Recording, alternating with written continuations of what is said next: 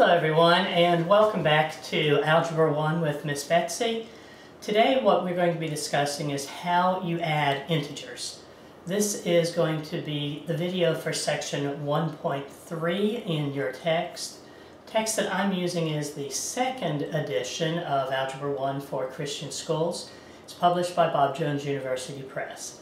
As I said at the beginning of all of my videos, doesn't matter what text you're using. You can learn about adding integers just by watching my videos, but if you're trying to follow along in a text with my teaching, you have to have the second edition of Algebra 1. It's not compatible with the third edition. So let's go ahead and get started. Let's go ahead and pray. Father God, we welcome your presence with us today. Lord, we stand in awe of you and of who you are. I thank you that you love us, and I thank you that you have given to us the ability to understand a little bit of the world that you've created around us. Father, help me to speak clearly today and to communicate with my students. Help them to understand the material and to be able to apply it to their lives. Thank you for your presence again with us. In Jesus' name, amen. Okay, you know that there's going to be a lame joke, so the lame joke today is, or lame riddle, what do you call a pig that knows karate? Well, you would call him a pork chop. So yes, I know that was pretty bad. Actually, I quite like that, pork chop. So today what we're going to be talking about is how we add integers. And you will remember that integers are considered to be the set of whole numbers and their opposites. So what are whole numbers? Well, whole numbers would be the natural numbers, or our counting numbers, like we naturally learned how to count. 1, 2, 3, 4, 5, 6, however high you wish to count. When you add a 0 to that group of numbers, the natural numbers, you have the whole numbers. You have 0, 1, 2, 3, 4, 5, 6, 7, 8, 9, 10, and so forth. When we expand the group of numbers and call that the integers, what we're doing is we're adding the opposites of those numbers. Last time we talked about what a number line was, and we used a number line to show opposites. And we learned that the opposite of a number was the number that was the same distance from 0 on the number line. We learned that the space going from 0 to 1 is 1 unit, from 1 to 2 is a second unit. So you count units from 0.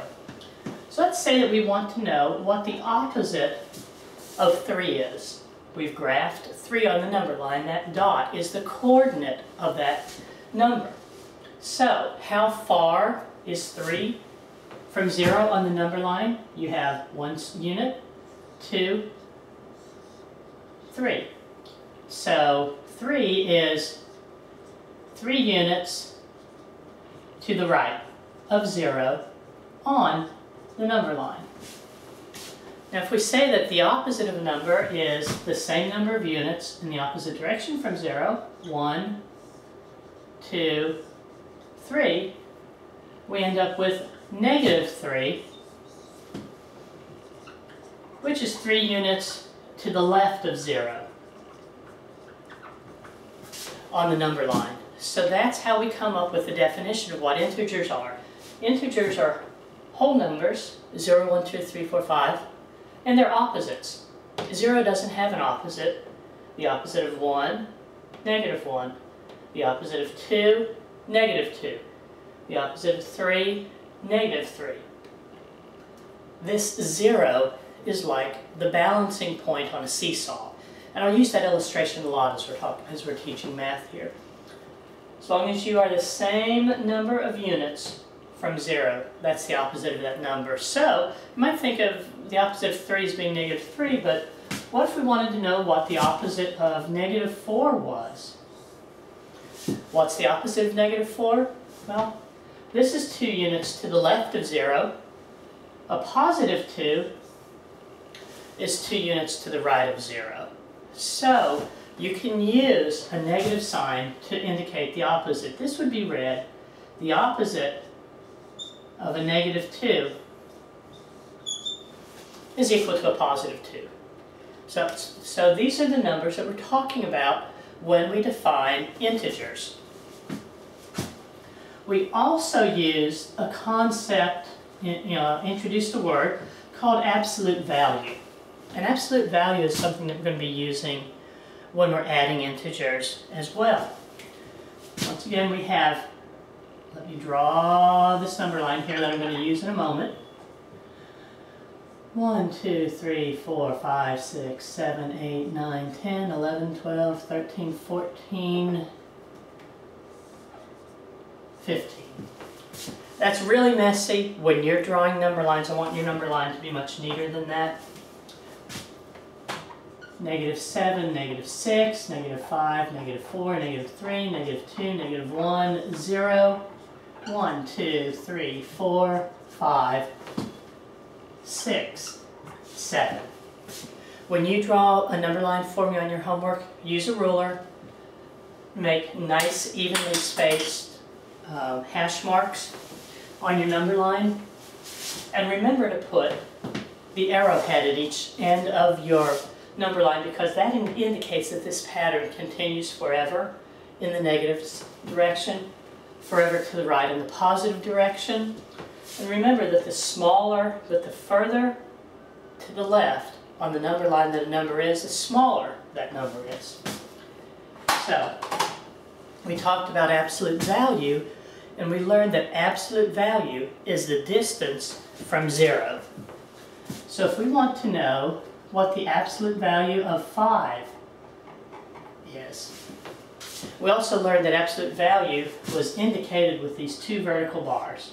So if we had something that looked like this, like a 5 in between two poles, this is read the absolute value of 5. And when you figure out what the absolute value of 5 is, what that's saying is how far is positive 5 from 0? How many units from 0 is that on the number line? And notice I said positive 5. If there's not a plus in front of it, if there's no sign in front of a number, you know that it's positive. Well, we start at 0. Obviously, 1, 2, 3, 4, 5. The absolute value of a positive 5 is 5. Well, what are we going to do if we want to know what the absolute value of 1, 2, 3, 4, 5? Absolute value of a negative 5 is. What is it asking when it talks about the absolute value of a negative number? It's asking how far from 0 on the number line is a negative 5. 1, 2, 3, 4, 5. It also is a positive 5. So what you see here is that absolute value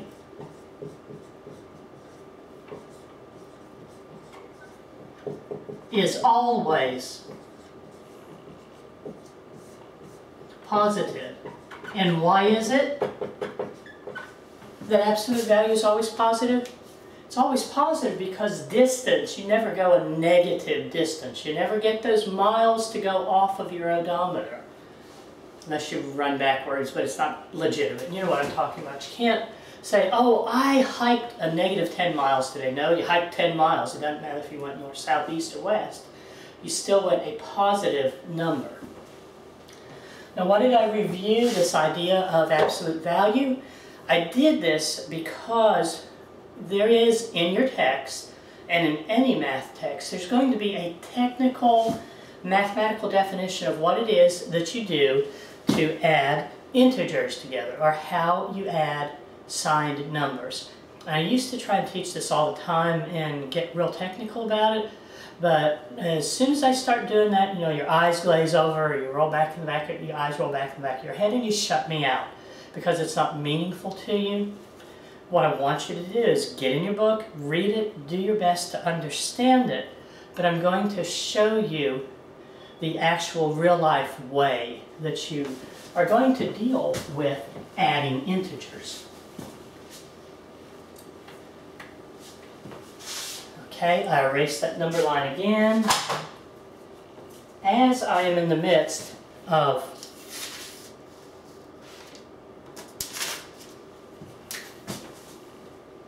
telling you how you add integers together in real life. 1, 2, 3, 4, 5, 0, 1, 2, 3, 4, 5. Let me go ahead and illustrate how you add signed numbers on the number line. So we have -5, -3, 0, 1, 2, 3, 4, and 5. This is just a piece of our number line. Before I illustrate this with the number line, let me tell you in the real world how you're going to add signed numbers. Same signs. And you'll want to take notes right here.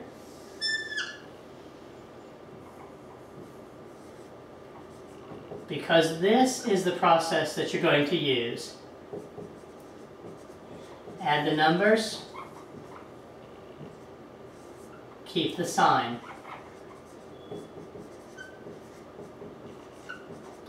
Now I'm putting a disclaimer in here for all of you people who might be watching this who have math degrees or understand the theory behind it.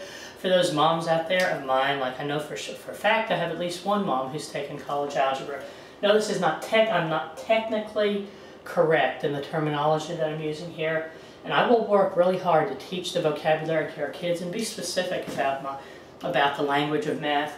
But this is real life addition of positive and negative numbers, and it tends to trip up our kids, and I want to make it a meaningful, usable definition to them. So when you're adding signed numbers, you can either have the same signs or you can have different signs, and you're going to approach those differently. We're going to subtract, and then we're going to use the larger, in quotes, use the larger sign. And let me illustrate this, what I mean here, on the number line. Because you can use a number line to add numbers. Now it's extremely slow and cumbersome and you don't want to do it. But remember, with our first video we said sometimes having a graph or a number line helps us to have a visual picture of what's going on. So let's say, what are we going to do if we have a, a positive 2 plus a positive 4. We want to know what that is. And of course, everybody knows 2 plus 4 is 6. How do we show that on the number line? Plus 2 begins at 0, goes 2 units to the right on the number line. So this right here, that distance there, you've moved 2 units to the right because you're moving in the positive direction. Now, what are we going to do? We're going to plus, we're going to add in that positive direction 4 more units. I am so sorry about that squeak. So if I go 4 more units to the right, 1, 2, 3, 4. I go 4 units to the right on the number line. From 2 to 3 is 1, 2, 3, 4. I end up with a positive 6. Now, obviously that's true, but I wanted to show you the picture of it. If we're going to use our real life rule, what do we do? It says, what if we're going to do for adding integers? These are our rules to add integers. You have 2 choices. Either your signs are going to be the same, or your signs are going to be different. The one that we did here first was 2 plus 4. We're going to add those numbers. We're ignoring the signs. 2 plus 4 is 6. And we're going to keep whatever sign it is. It's a positive sign.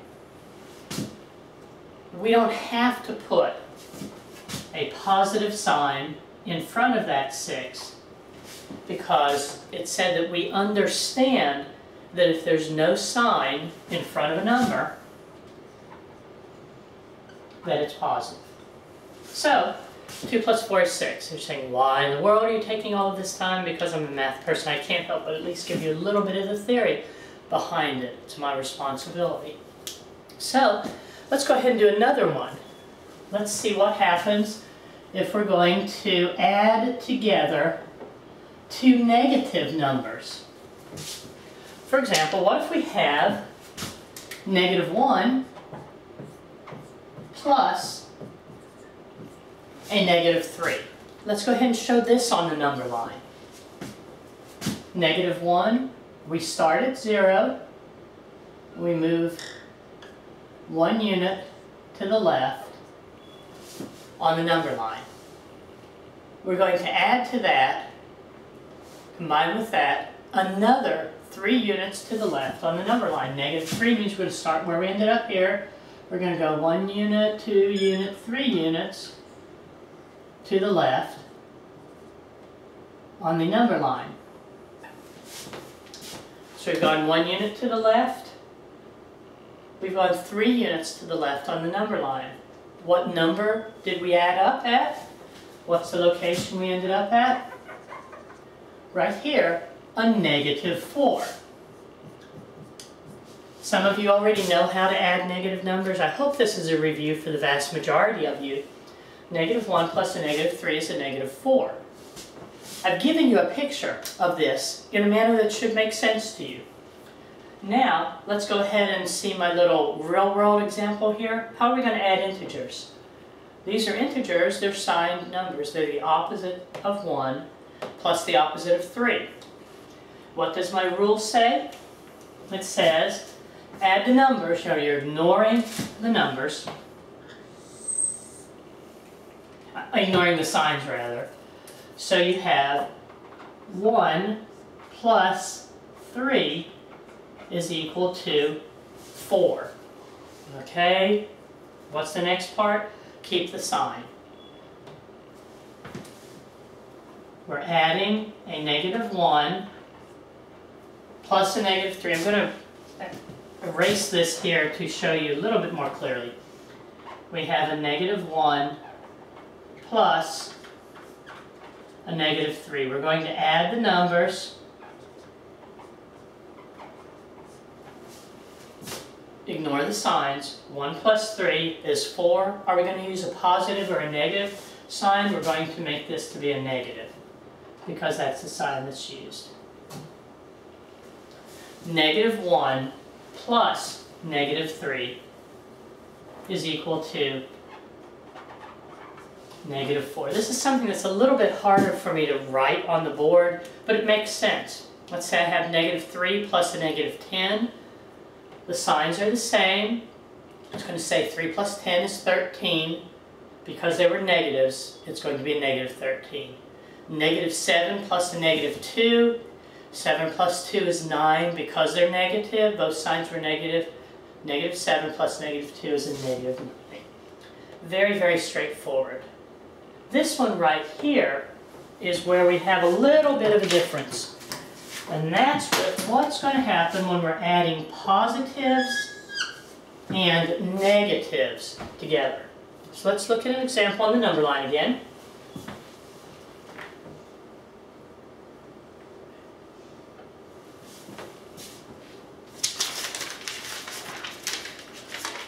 Say, how about +3 plus a -4?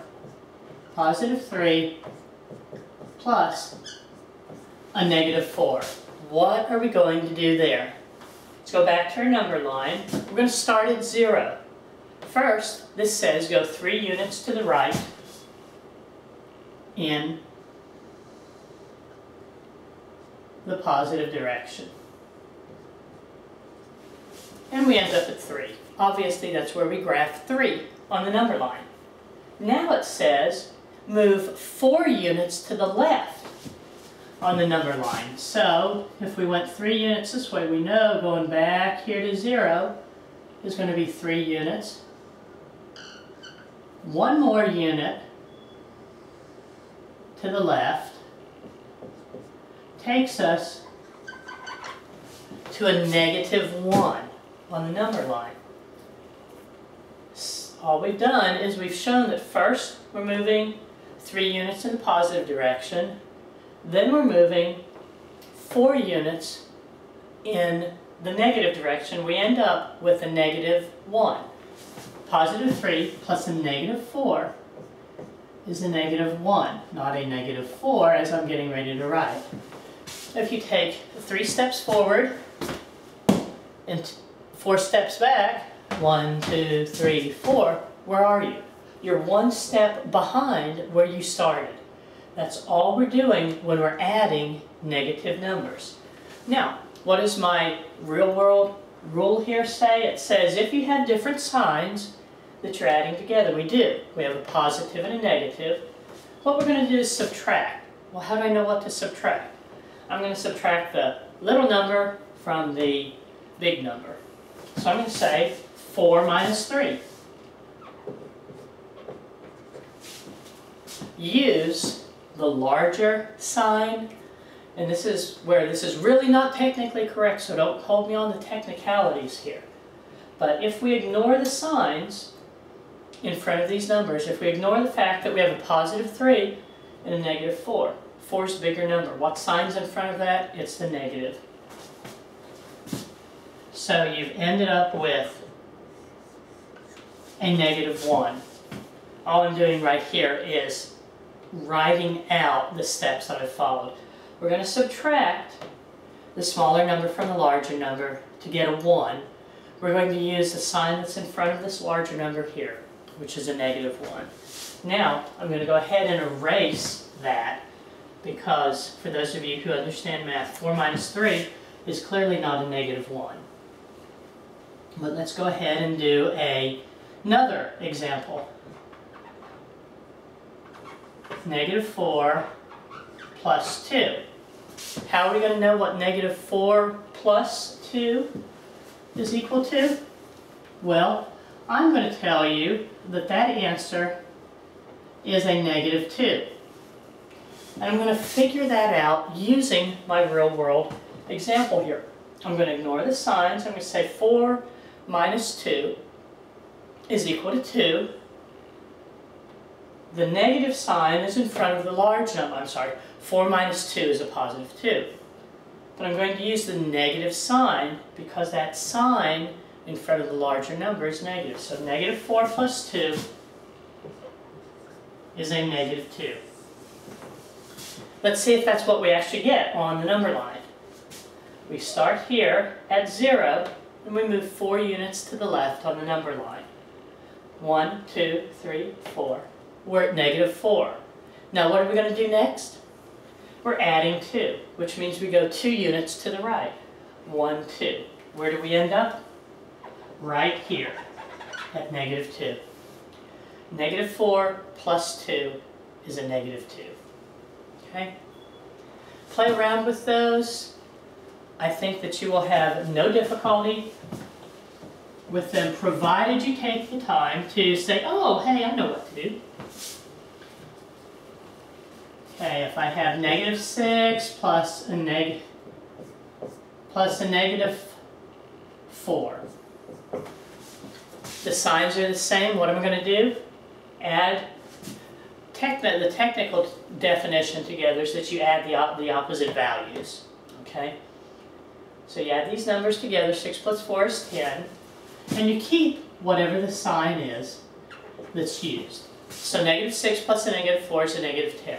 Obviously, you know, positive 6, positive 4 is a positive 10. Now, if we have opposite signs, again, the technical definition would involve absolute value, which is distance from 0. What you're actually doing, ignore the signs. 6 minus 4 is 2.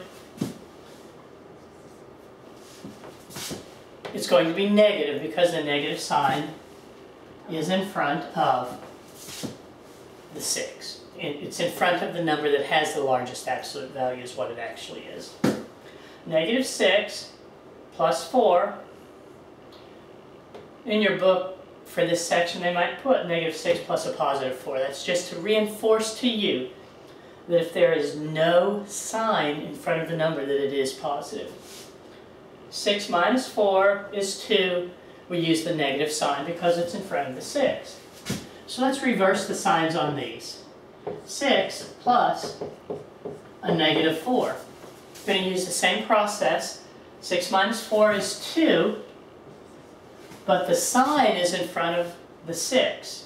You don't see it, but you know that it's positive. So 6 plus a negative 4 is a positive 2. We'll refer very briefly. Some of you may have learned that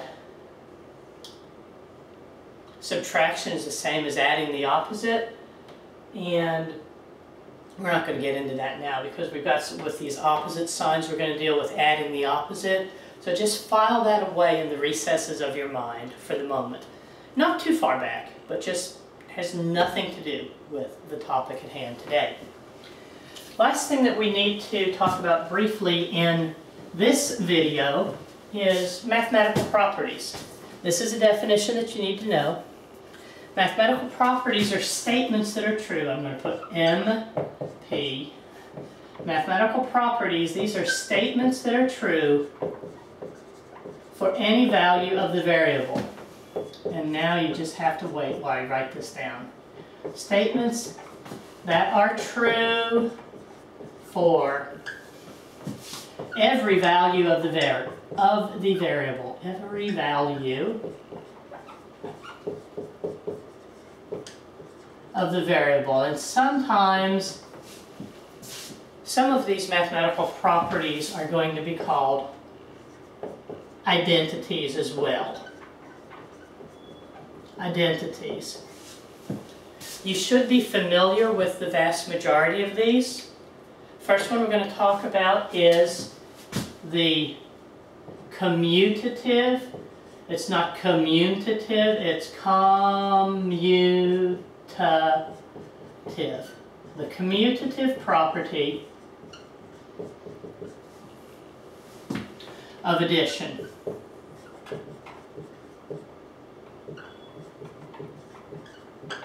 Now, who knew that you're going to have English vocabulary in math? But you do. You have to know the commutative property of addition. And you should also learn how to spell commutative. And what that tells us is that order doesn't matter when you add numbers together. The numbers that you're adding here, anybody remember what those are called?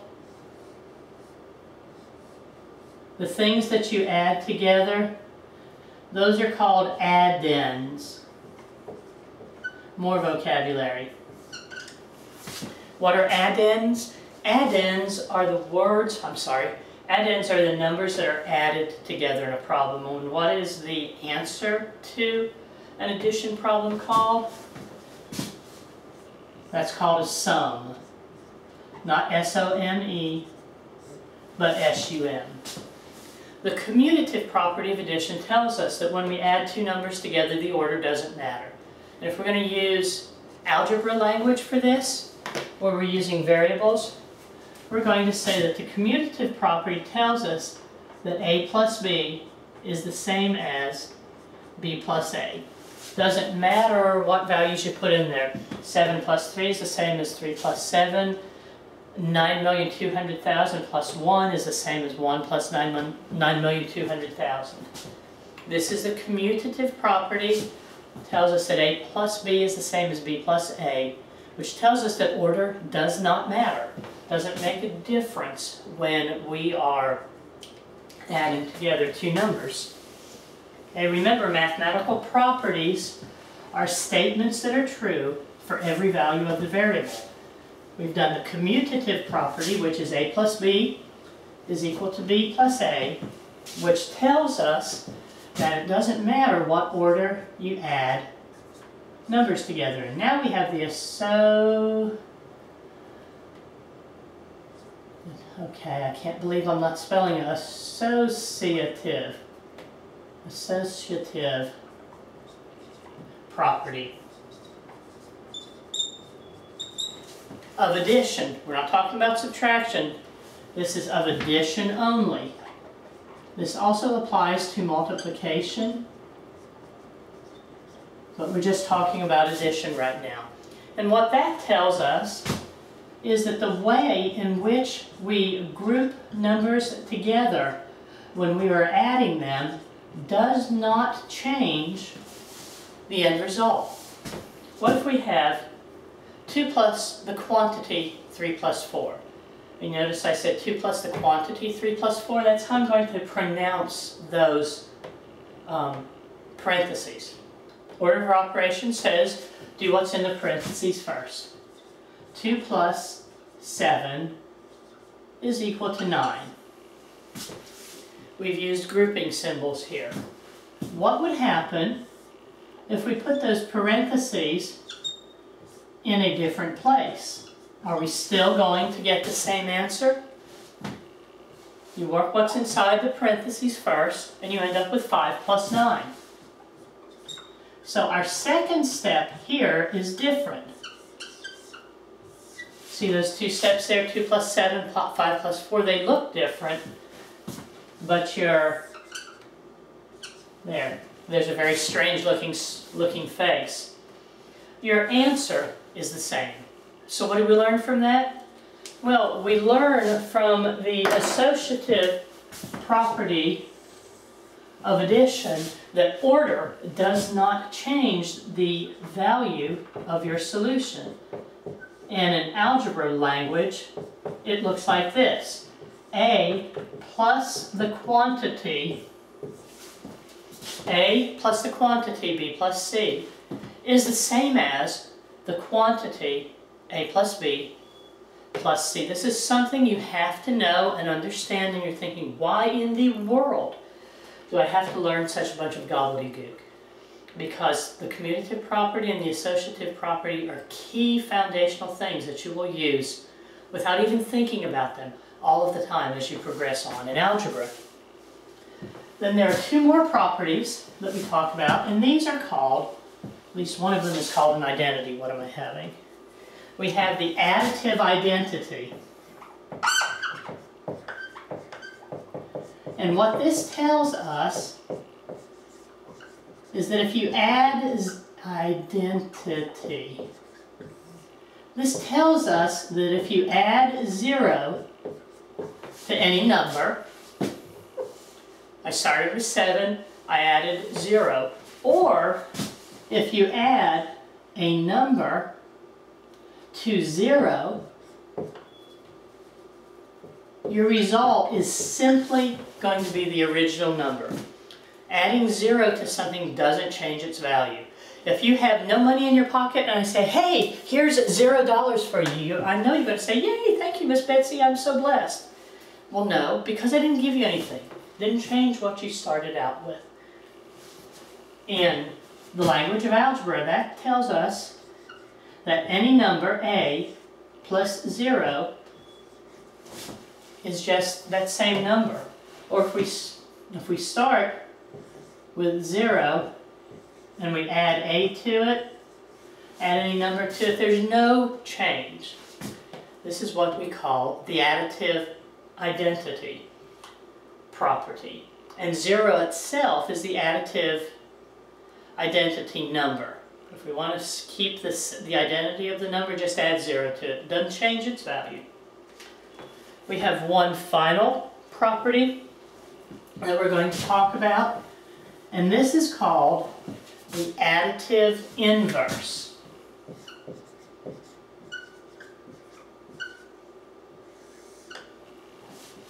The additive inverse property. And this tells us that the sum of a number, and its opposite, what is the opposite of 7? It's a negative 7. The sum of a number and its opposite is always equal to 0. And why is that true? Remember back our definition of opposites? Opposites are the same distance from 0 on the number line. If we start here at 0, we go to a positive 7, then we move back 7 units in the negative direction. You're right there at 0 where you started. So the additive inverse tells us that the sum of a number and its inverse, and its opposite, sum of a number and its opposite is always 0. In the language of algebra, we say that A plus the opposite of A is equal to 0. It doesn't matter what number you pick. 1,000 plus the opposite of 1,000, which is a negative 1,000. 1,000 plus a negative 1,000, it's always going to be equal to 0. And I called this A plus the opposite of A. Additive inverse and opposite mean the same thing in practice. So go ahead and complete your work for section 1.3. Come to class with any questions and we'll work through any difficulties you have, and I'll see you next time.